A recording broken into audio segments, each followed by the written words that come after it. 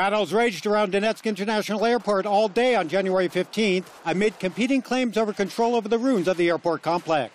As the battle raged, one of Ukraine's cyborg soldiers spoke to Ukrainian news agency TSN about the situation on the front lines. We called for artillery support, but were informed that artillery strikes were not possible due to a ceasefire agreement which the insurgents requested. However, we were under fire from tanks all night, firing at us from very close range. In the morning, the attack began involving infantry and tanks. Our tanks are silent. We don't have any tanks, only empty space. The building is destroyed, but we stand firm.